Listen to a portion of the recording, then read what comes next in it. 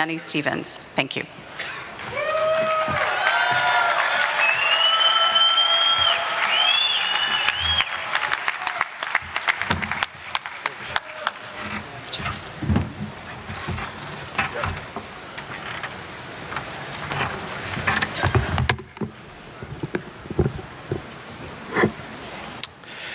After 8 long years of Greater Minnesota being overlooked, overtaxed, and overregulated by the Democrats, who thinks it's time to strap Mark Dayton, Tim Waltz, and Aaron Murphy and Rebecca Otto on the honey wagon and send them out to the pasture?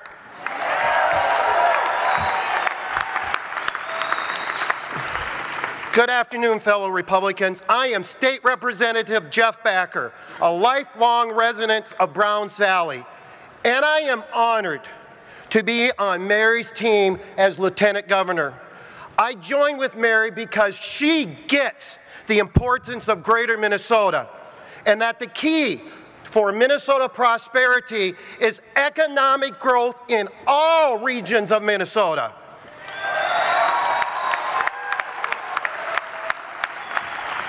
I want to make it loud and clear. The Stephans administration will open up mines, will open up pipelines, and strip away regulations that make every puddle a wetland. Those of us with deep roots in Greater Minnesota know that in our neck of the woods, neighbors look out for neighbors. Faith and family is strong. And we proudly display the Trump and NRA bumper stickers behind our gun racks in our pickups. Take that, DFL urban elites. My message this afternoon is simple. In order for us Republicans to win the statewide race, we must do well in Greater Minnesota and take a higher percentage of the suburban votes to overcome the deficits we face in Minneapolis, St. Paul, and here in Duluth. And this team will do that. You can count on the Stephans Backer ticket to fight for families, farmers, loggers, miners, and the Main Street small businesses that have made the backbone of this state great. I respectfully ask for your vote. Vote Stephans Backer, and let's turn Minnesota red!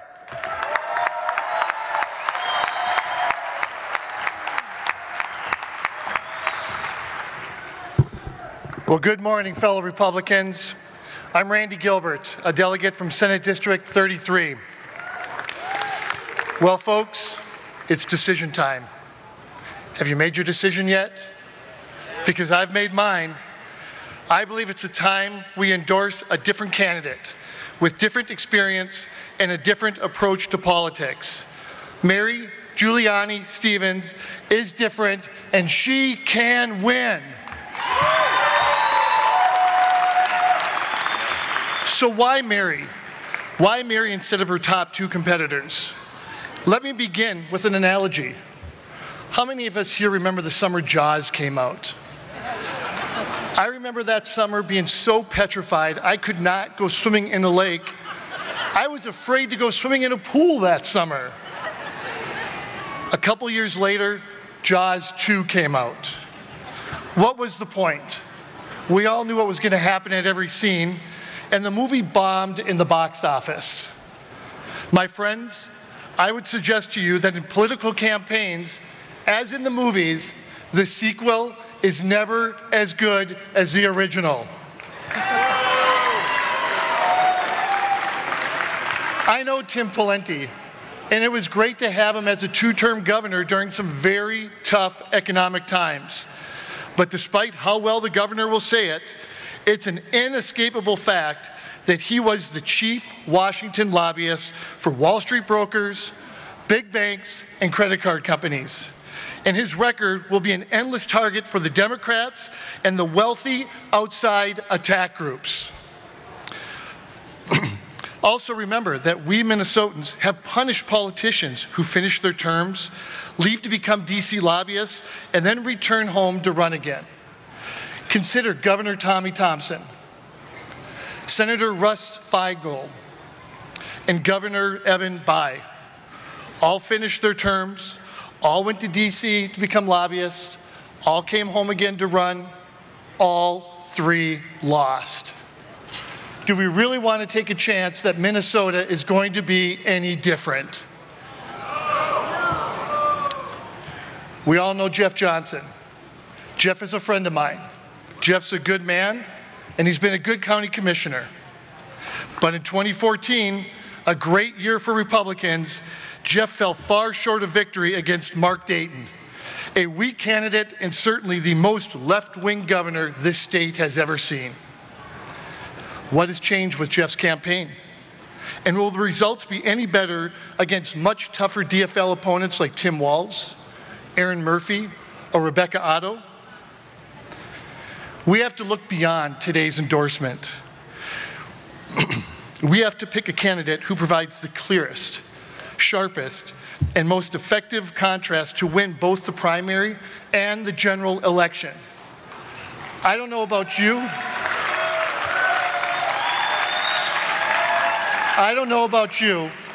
But I want to do something different this election cycle. I want to win. Mary Guilani Stephans is different, and she can win. And that is why I enthusiastically nominate Mary to be the next governor of Minnesota. Thank you.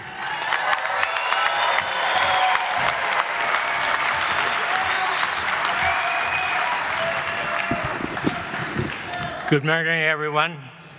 My name is Duke Guilani, and I think I know Mary better than anyone. You guessed it, I'm her dad. Thank you. As a dad, what I want to do is just share with you a few things why Mary will be one of the best, and in my humble opinion, the very best governor that Minnesota has ever had. First and foremost, Mary is honest to the core. Second, I guarantee that as governor, Mary will give you 100% effort 100% of the time. Three, she's bright, educated, has all the experience to govern, but most importantly, what she will bring to the table is a bushel of good old common sense.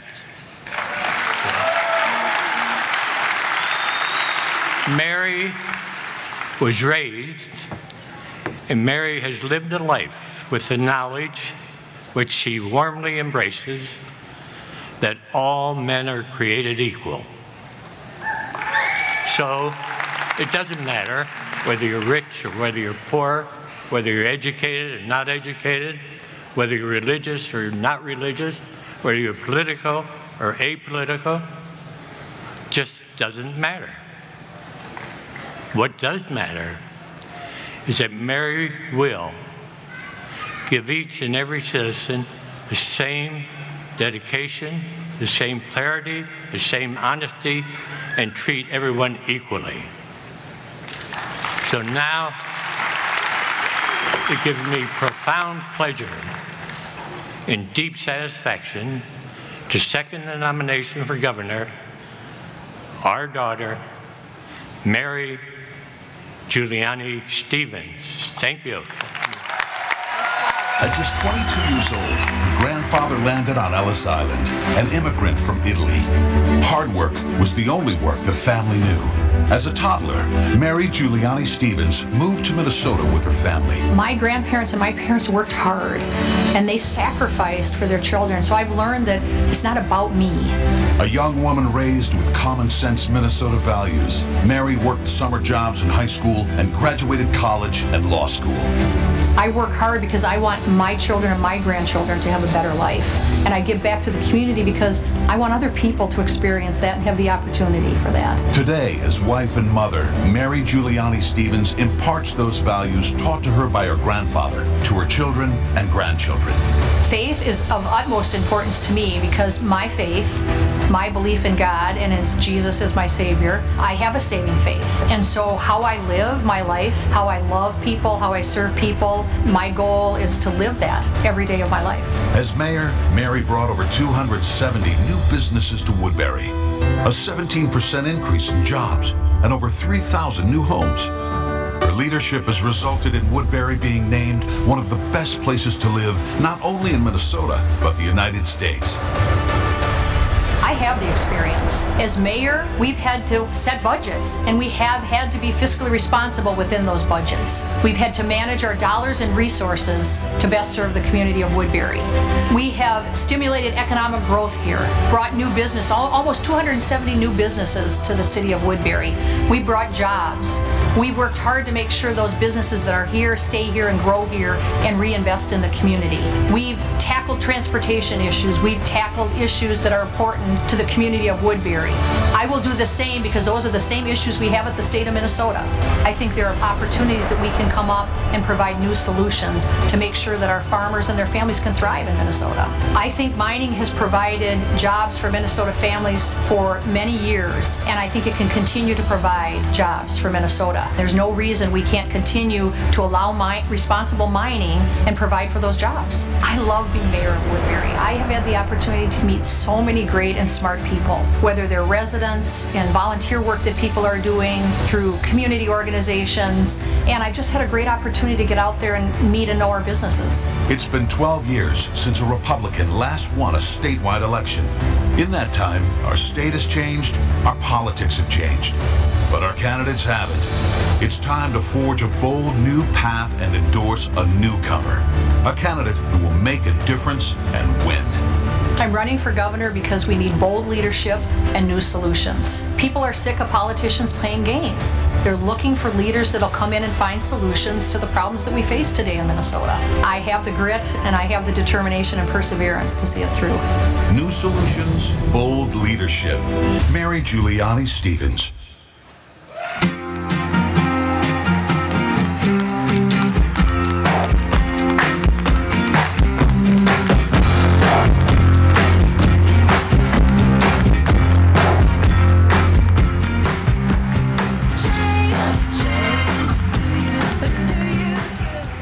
Fellow Republicans, we are here today, all of us, from all four corners of Minnesota, because we know that our state has come to a fork in the road. One road leads to dependency on the far left, the other to freedom, individual rights, limited government, and free enterprise. And while all elections determine which direction our state goes, whether to the left or the right, this year, the contrast is much clearer. The stakes are much higher. We simply cannot afford another 4 years of DFL dysfunction in the governor's office. And now we face the most important question our party must answer. Who is the best candidate to be endorsed as a Republican candidate to win the primary in August and defeat the Democrats in November? I respectfully submit I am that candidate. And even the Democrats seem to agree. One DFL source told the Star and Tribune that their side should be, and I quote, terrified of me because I am a smart, suburban woman who can crack the Republican statewide losing streak. The Democrats understand that even with the overwhelming support Republicans have in greater Minnesota, that there are not enough Republican voters to win unless Republicans endorse a new, smart candidate that can persuade independent voters and win the suburbs. History teaches us that when we courageously forge a brand new path, when we have the foresight to break from tradition, To elect and endorse a new candidate, we elect bold, strong leaders who have served our party with distinction. Just 1 year ago, you did that when you elected Jennifer Carnahan as our state party chair. In 2016, millions of Republicans from across the country boldly broke from tradition when they voted for newcomer Donald J. Trump to make America great again. And he came within 1.5 points of winning in Minnesota. I too am a newcomer as a statewide Republican candidate, but I'm not new to our shared Republican principles. Under a Stephans-Backer administration, we will partner with the Republican leadership in the House and in the Senate, and we will enact major conservative reforms. We will put an end to the anti-mining attitude that has dominated our state government for the last 8 years. We will instill a culture of responsible use of our natural resources because we know our farmers are the best stewards of the land that supplies our way of life. And it's long past time we tell the federal government no more refugee resettlement in Minnesota until we get a serious screening program that accepts refugees who want to come here for the right reason. And that reason is to work hard and obey our laws. And we will impose financial penalties on sanctuary cities that choose to defy our state and federal laws. We will proudly speak for life, from conception to natural death. And we will boldly protect our Second Amendment rights. As governor, I will stand firmly in my unyielding belief that no government program can replace faith and strong families as the center of American life. We Republicans, we are caring and compassionate and kind, and we take care of those who are in need. But we don't want our government wasting taxpayer dollars to give it to those who don't need it, or worse yet, send it overseas to fund terrorism. We measure success not by how many people we can get to join government programs, but by how many people we can free from government programs. We know the need of a strong business economy where individuals invest their time and resources and passion to create jobs and grow our economy. The role of the government should be to reduce taxes, reduce regulations, and provide for a well-educated workforce. We will have tax reform and simplify and lower taxes. We will get Minnesota out of the top 10 in every major tax category so that middle-class Minnesotans can keep more of what they earn. And we will end the horrible practice of taxing Social Security on our seniors. We will abolish the Met Council. And we will replace it, with elected officials and a limited scope. We will champion school choice, and we will bring back economically relevant programming into our classrooms so that our students are being educated, not indoctrinated.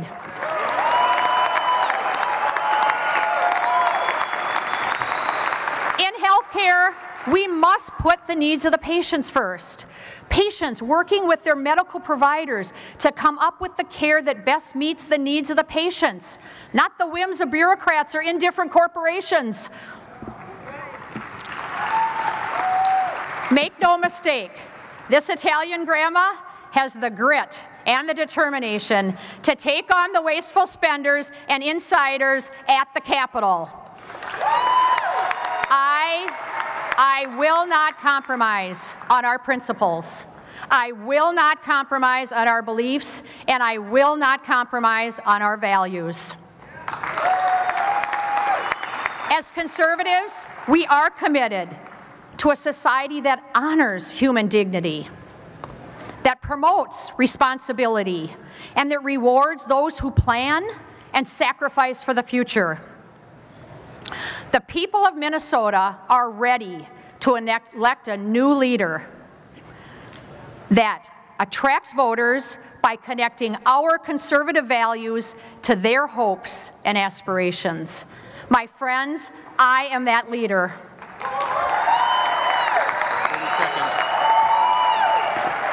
Therefore, we will work hard every day. We will know where we came from. We will not forget you. We will not forget who brought us here. Therefore, we respectfully ask for your vote to endorse us as Republican governor and lieutenant governor, because the Stephans-Backer ticket can and will win in August and again in November. Working together with God and the Constitution as our guide, we will restore our state to one that protects life, liberty, and the pursuit of happiness. God bless you. May God bless Minnesota and the United States of America. Thank you. Thank you.